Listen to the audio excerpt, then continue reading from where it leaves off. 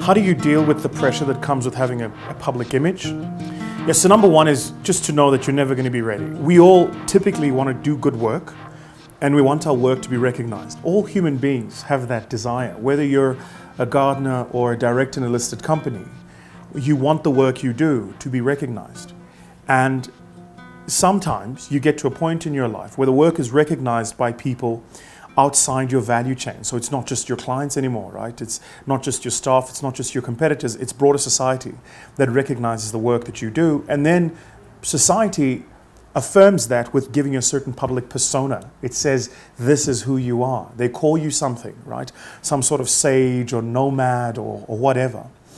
And it's really easy then to want to be that which society says you are. When you didn't get there because that's what society said you were, you just did good work. So for me, how do you deal with having a strong public image? First is to remember that that image isn't you. It's a projection of what society has made of you, right? So Vusi was Vusi long before they called me what they called me. And it's really important to remember who that guy is and to stay true to who that guy is. Because the minute I try to live up to an image that is designed for me, an archetype that is created for me by somebody else, I'm always going to measure short. I'm always going to come up short. I'm not that perfect. I'm not that guy. I'm a human being in a universal experience, having a life journey, making mistakes. And that's allowed. That's a part of the learning process. So that's the first thing I'd say. The second thing I'd say is to remember that there's a famous movie, I think it's Wall Street, the first one.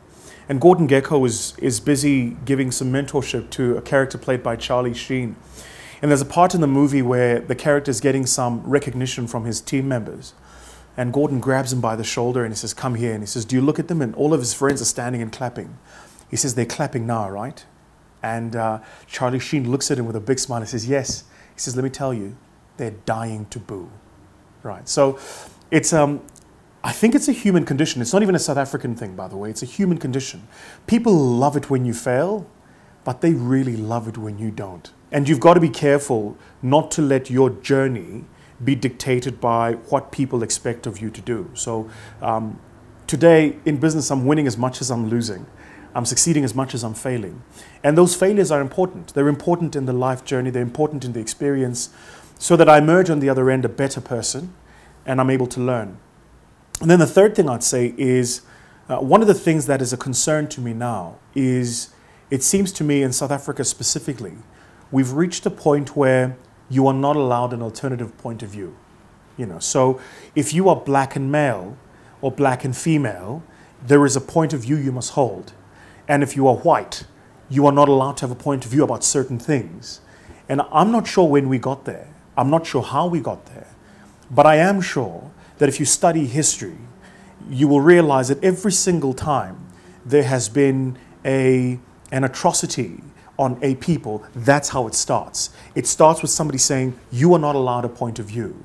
Freedom of speech is not freedom of popular speech. You cannot infer from the fact that I have the freedom to speak that you must like it. Those two things are not connected.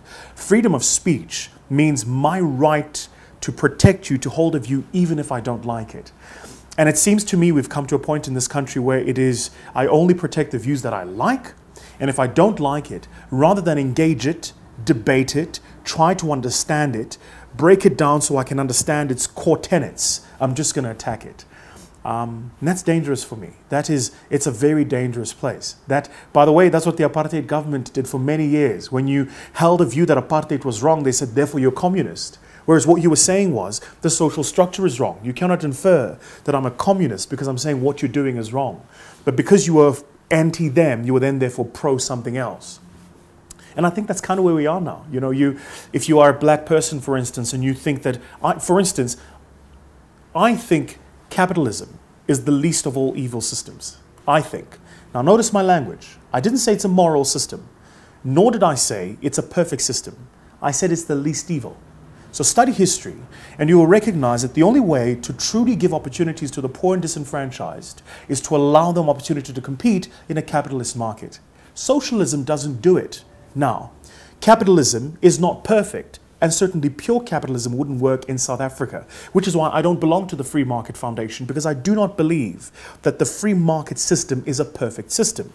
It cannot be that you take a young person from Diepsloot and ask them to compete with a young person from Hout Bay and think that in a free market system they're going to come up at a competitive level. It doesn't work that way. One has a structural disadvantage. So in that environment, a capitalist pure free market system would not work. So you do need some sort of social environment to give an opportunity to somebody who is disenfranchised. But in the long run, all else equal, given the same resources and opportunities, then you'll find that in a capitalist environment, you get better rewards, better results, and better productivity than in other environments. History has proven it. Study what happened in Russia, study what happened in Cuba, look at what's happening in Venezuela.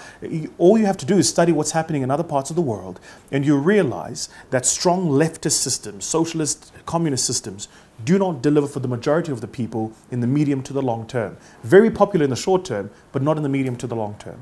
Now play this video, and I can assure you that there is a bandit of people who will attack it. But they will not attack my argument, they will attack me. And then they'll say, Vusi's an apologist, Vusi's done well in business. Yeah, sure. But where were you when I was going to Wits University, ending my tutorials at 7 o'clock at night, and then walking from Wits University to Park Station in town? And anybody who's done that walk at 7 o'clock at night will tell you that it's not a great walk to make. Then catching the last taxi that's left, making my way to Benoni Station, getting there at 9 o'clock, and there were no taxis, walking from Benoni Station to home every single night for 2 years to get an education. Where were you then? Was I privileged then? Where were you when I started my first business and I was living in my car, in my basement for 7 months, not making enough money to put food on the table?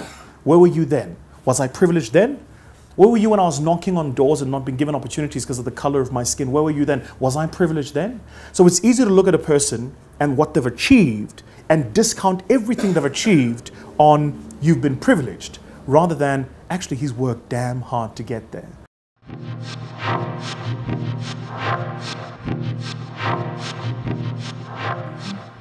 So I think it's important for me to say to people, don't let society's image of you become who you are. Stay true to who you are, and always keep dear the right to hold an alternative view.